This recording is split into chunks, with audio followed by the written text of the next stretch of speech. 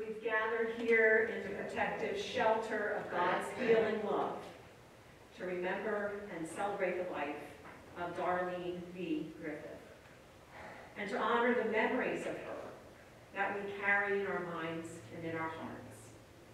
Darlene's journey in this world came to its close on Wednesday, February 22nd. She passed peacefully in her home, where she was lovingly cared for by her family. She was 83 years old. My name is Audrey, and I serve as a spiritual counselor for the hospice team.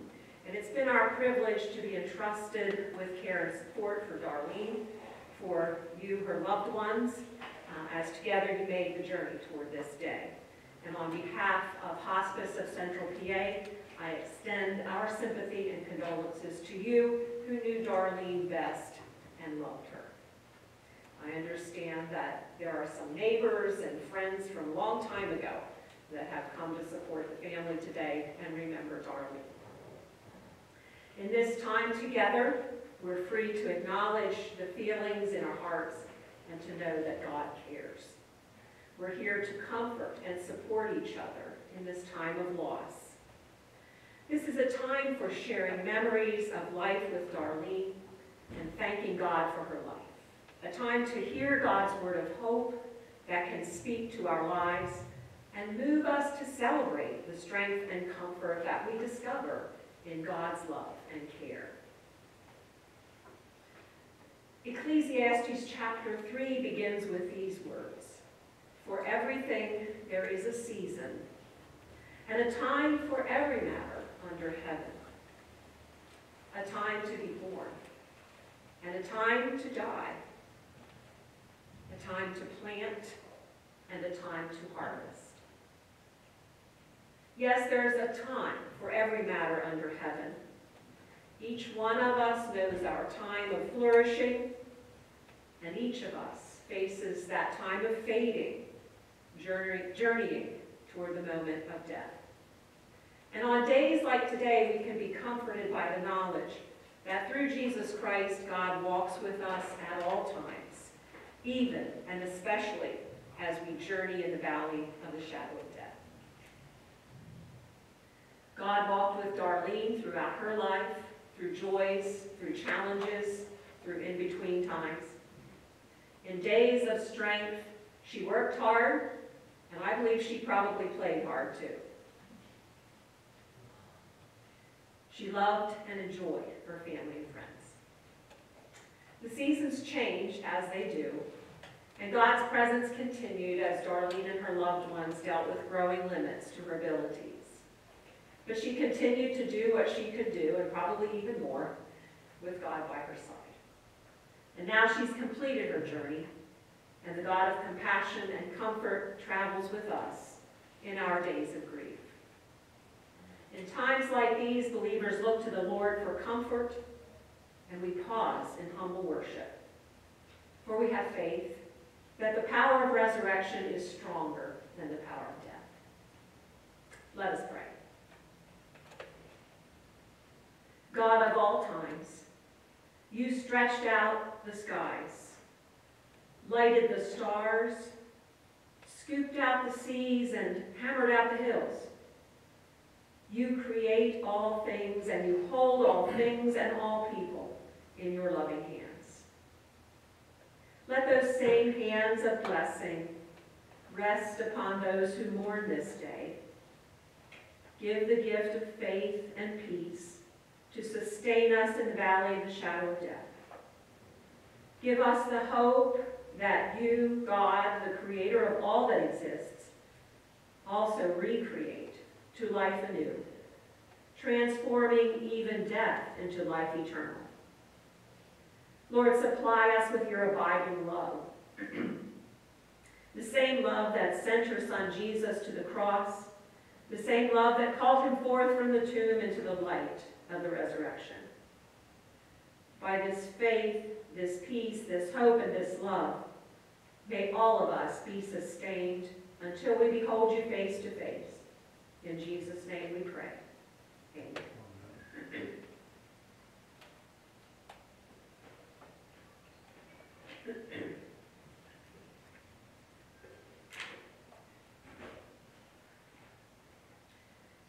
These words seem especially appropriate for today. The words of Jesus from Matthew 11, chapter 11, verse 28, where we read, "Come to me, all you who are weary and burdened, and I will give you rest." Come. Come to me. Come to me, you who are weary and burdened. Come, and I will give you rest. Notice that Jesus does not say, "Come to me and you will never feel pain again." For even for believers, personal pain is part of life. Physical suffering is part of life. Spiritual longing is part of life. Even relational brokenness is part of life. Grief and sorrow are part of life. Not all of us feel quite right with God all the time, but the invitation stands. Come. Come to me. Come to me, all you who are weary and burdened. Come, and I will give you rest. So let us rest in God's care as we remember Darlene and celebrate her life.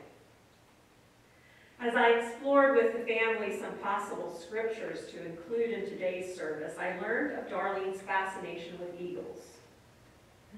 I understand that she regularly observed their nesting habits via a Nest camera providing live coverage on the internet. Here's a favorite scripture about eagles from Isaiah 40, verse 31. "Those who wait for the Lord shall renew their strength.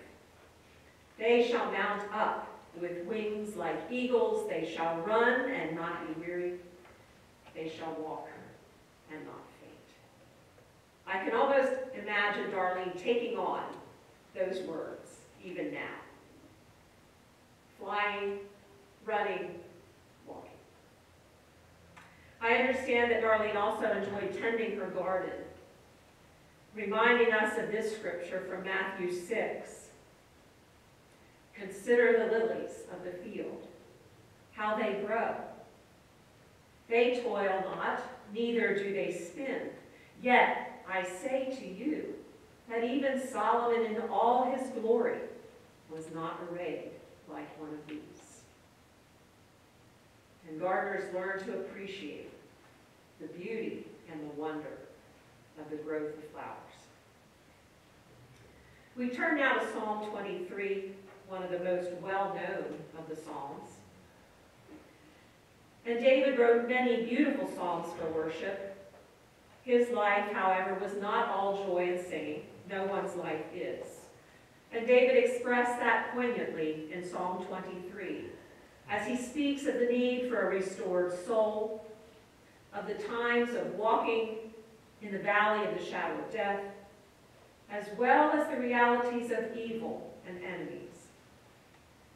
And in the midst of all that, David speaks of his assurance of God's presence and providing in the difficult situations of life. He speaks out of a sure knowledge that God is with him in all the ups and downs. Please feel free to recite this psalm with me. I'll be using the King James Version since that's the one most people have memorized. But I won't be offended if you say it in a little bit different way that you've memorized, or even if you forget the words. Because I know I would, they're here in front of me. "The Lord is my shepherd, I shall not want. He maketh me to lie down in green pastures. He leadeth me beside the still waters. He restoreth my soul. He leadeth me in the paths of righteousness for his name's sake. Yea, though I walk through the valley of the shadow of death, I will fear no evil, for thou art with me. Thy rod and thy staff, they comfort me. Thou preparest a table before me in the presence of mine enemies. Thou anointest my head with oil, my cup runneth over. Surely goodness and mercy shall follow me all the days of my life, and I will dwell in the house of the Lord forever. Yes, the Lord is our shepherd, there for us when we need renewal and restoration of our souls. That need for renewal and restoration is a common need of human souls. Because of the stresses and strains of life that wear on all of us, we need places and activities that nurture us. David was a shepherd, and I believe he was renewed with his sheep in those green pastures and by those still waters. Think for a moment. Where did Darlene find her renewal and restoration? Perhaps she found it in her gardening, in her cooking, maybe even in shopping and browsing the internet. God gifts us with our own unique spaces for renewal. So let us draw strength from them in our times of need, times at ease, when our hearts feel a deep sense of loss. The Lord is our shepherd, present when we walk through valleys of shadow. Valleys, too, are a part of human experience. We all walk in places of darkness, danger and fear, questions, mysteries. Sometimes it feels like we're very alone in those places, but God helps us through. The Lord is our shepherd, with us when we must cope with realities of evil and enemies. Some that eyes can see, some that hide from sight, in microscopic or spiritual realms. We cope with these realities every time we encounter the news of the day, and sometimes even more in the social media responses. Sometimes we may feel a direct personal threat. Other times we sense danger for loved ones, or even compassion for folks we've never met. It's good to remember that God continues to protect and provide. In fact, God is always doing healing work in the world, in the midst of brokenness. And God is at work in the realms of heaven, preparing a table for all of us to gather around together. In Psalm 23, David spoke of his assurance of God's presence and providing in the ups and downs of life. He knew God's presence. Darlene, too, knew God's presence, and that helped her through the ups and downs of life. Through this psalm, we can also find reassurance of God's presence and providing in all the ups and downs of life. Chapter 14 of John's Gospel also offers hope as we cope with the reality of death. In the opening verses, Jesus is heard to speak words of comfort to his disciples as he prepares them for the day he would leave their presence. And he said, "Do not let your hearts be troubled. Believe in God, believe also in me.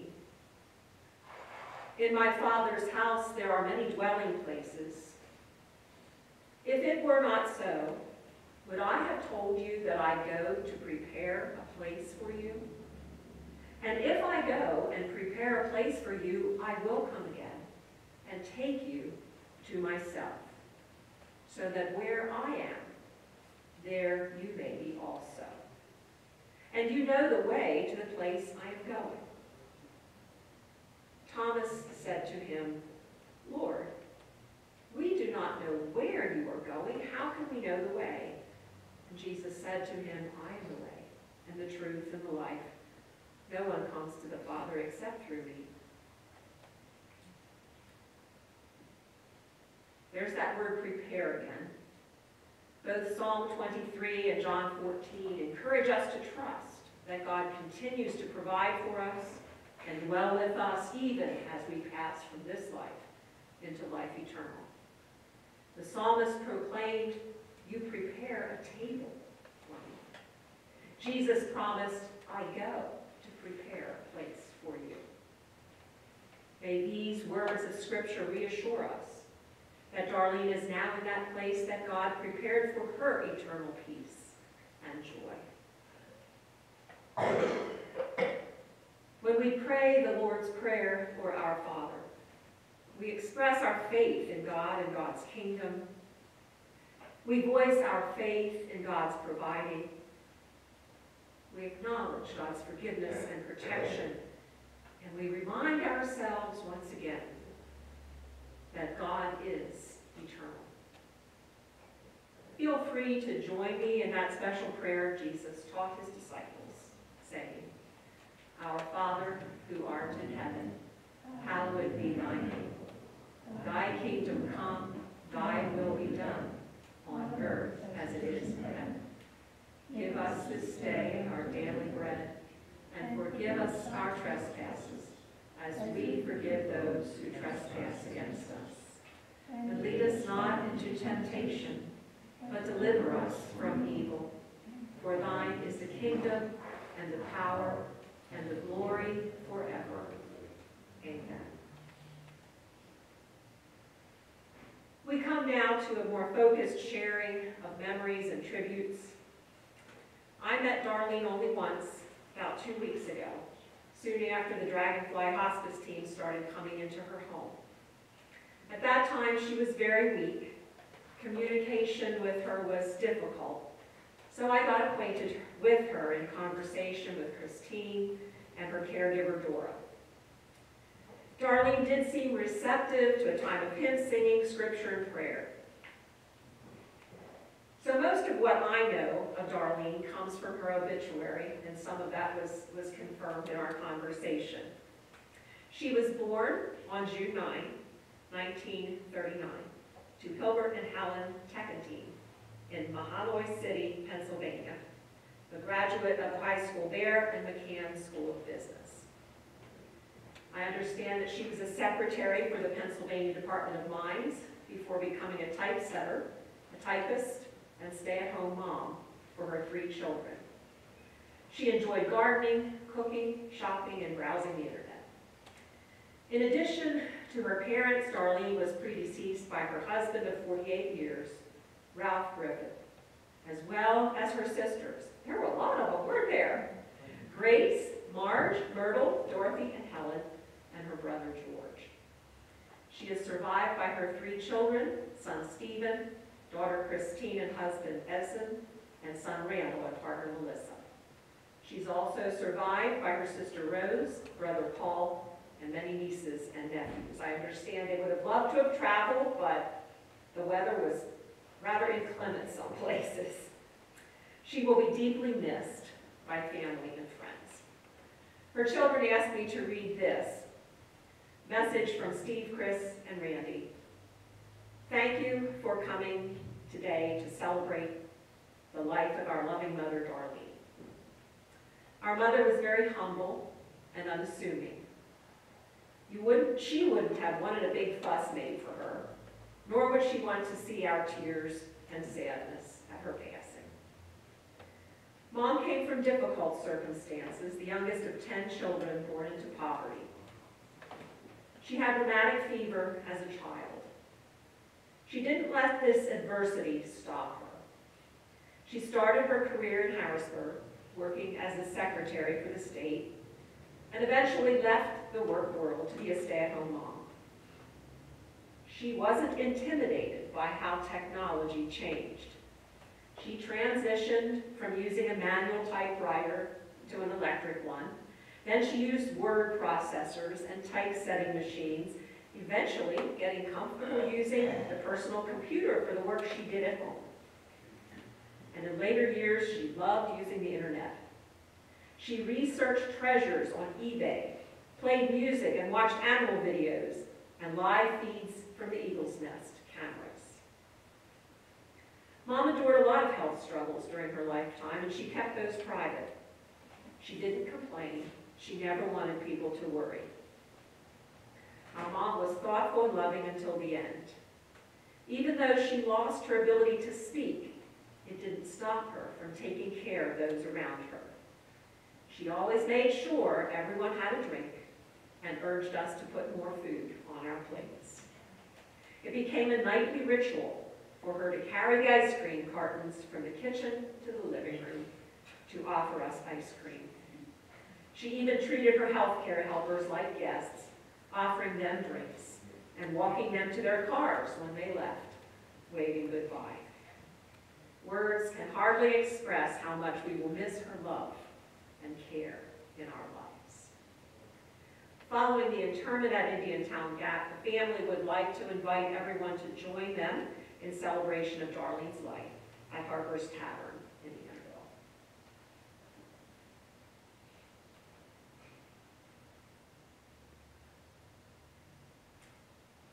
And Darlene will be remembered. At times expected and unexpected. Here's a poem about times of remembering those who moved beyond this earthly life. Written by Sylvan Commons and Rabbi Jack Reimer. At the rising of the sun and at its going down, we remember them. At the blowing of the wind and the chill of winter, we remember them. At the opening of the buds and in the rebirth of spring, we remember them. At the blueness of the skies and in the warmth of summer, we remember them. At the rustling of the leaves and the beauty of autumn, we remember them. At the beginning of the year and when it ends, we remember them. As long as we live, they too will live, for they are part of us as we remember them. When we're weary and need of strength, they remember them. When we're lost and sick at heart, we remember them. When we have decisions that are difficult to make, we remember them. And when we have joy to share, we remember them. When we have achievements that are based on theirs, we remember them. For as long as we live, they too shall live, for they are a part of us as we remember them. I hope you will continue to share your memories of Darlene with each other, keeping her spirit alive in your midst. Let us pray. Oh God, you are present here. You sit or stand beside each person. When a hand touches another, or arms meet arms, or eyes look deeply into other eyes, or words are spoken, you are here. In a handshake, an embrace, a gaze, a voice. You are present here even if we're not sure, for nothing can separate us from you and your love. Yes, it is a time of absence. It's a time of questions, of tears, so help us to feel your presence. Accept our thoughts and feelings no matter what they are, and help us to accept our own thoughts and feelings. Lord, grant us the grace to live with our memories in ways that will help us. Give us the peace that knows there is hope on the other side of crime and separation. Give us your love as we let go of Darlene and walk through our grief. Lord, bless this family. Give to all of Darlene's loved ones and friends the blessing of your strength and your peace.